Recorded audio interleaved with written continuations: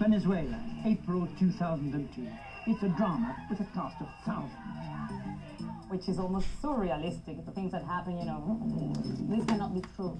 There's intrigue, violence. We're here for the president, and they're shooting at us. 3 presidents in 2 days. Chavez is a soap opera character. Hugo Chavez, elected president, upset the rich. Time for a military coup then, and Washington's keen to help. It's a soap opera, but with real blood.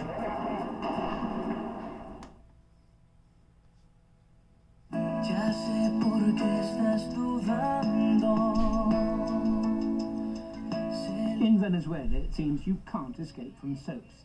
In a country of illiterates, television matters. It's popular escapism every night. Aló, presidente. Buenos días a toda Venezuela. But the biggest personality on Venezuelan TV is the president, Hugo Chavez. He's got his own phone-in show. It lasts as long as he wants. The record's 7 hours non-stop. It's the perfect platform for Chavez to show himself as an ally of change in a country in urgent need of it. His message is that, though a soldier, he's a revolutionary too. Though democratically elected, he's still very much a military man. His show features Chavez playing saviour to Venezuela's poor.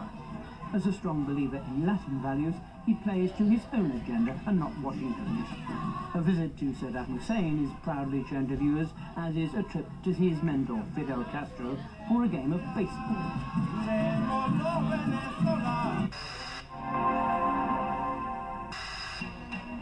One day in April 2002, as Venezuelans settled down to their fill of television romance, they got more drama than they bargained for.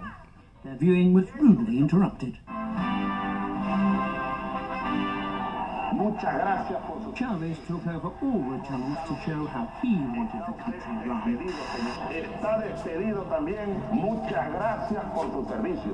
Live, on air, he sacked the heads of the state oil company one by one. Chavez, with his radical rhetoric on how society needed reform, wasn't popular with the moguls who controlled all but one of the 6 TV channels. In a period of 48 hours, he was on the air 35 times with different programs that had to be transmitted by all the channels. What do you call that in Europe? What do you call that any place in the world? That's a dictatorship. Offside. He just fired the 10 top guys from the oil industry on a TV program. People couldn't accept that. They couldn't accept that politicians were going to be in charge of our main industry. With the biggest energy reserves in the Western Hemisphere, Venezuela lives off oil. It's the 3rd biggest supplier to the US, increasingly important as crises stalk the Middle East. By intervening in the state oil company and threatening to raid its oil revenues to fund his revolution, Chavez had gone too far. Outraged, the opposition called a general strike, announced by Venezuela's leading businessman, Pedro Carmona. Indefinida del paro nacional. Led by the head of the Chambers of Commerce, this was no ordinary strike. Workers were protesting at the sacking of their bosses.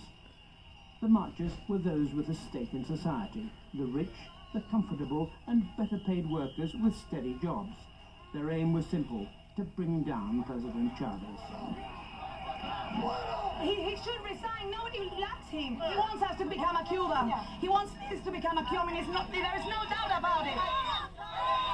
But by no means I'm a person that would be going out to the streets and shouting and screaming and asking for, you know, rights. I was in favor of that strike, I must say. I thought it was a sacrifice we need to pay in order to get heard. And if that required me to go out in the streets, I also did it because I felt we all needed to be supportive of each other. If I was the only one, I mean, if other people went out and I wasn't there, I would feel very bad. In this 3rd world country, people like Adriana live as they would in Miami. They cruise along on oil money, and she can afford to shop in Latin America's biggest and most luxurious mall.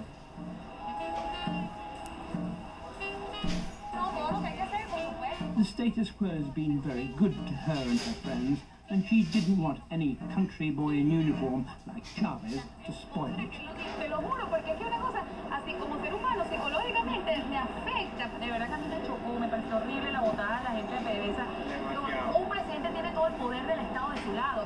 El otro es un ciudadano sencillo, por más gerente de PDVSA que sea. Y lo vengó y en cadena nacional. ¿Cómo será mi desesperación? Que yo dije, si yo tengo que volver a oír a Chávez en otra cadena, me pego un tiro, yo no lo soporto más, no lo soporto.